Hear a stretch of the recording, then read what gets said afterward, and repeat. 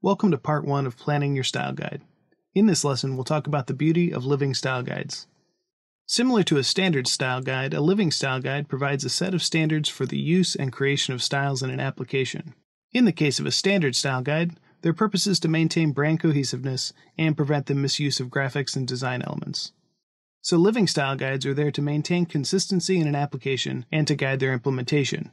But what makes a living style guide different and more powerful is that much of its information comes right from the application's source code, making it easy and efficient to reflect the evolving state of the application. It's mind-blowing to learn that you can use the source code of your application for building your style guide. Now, if you look at the following examples, you'll see that the common denominators of a living style guide are a list of elements that are documented, succinct documentation with code snippets, and interactive UI demonstrations.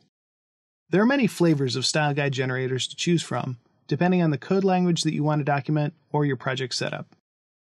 For this tutorial, I'll be showing you how you can use Document CSS to create your living style guide. This tool, created by Bitovi, is open source and can be used in any project to document CSS.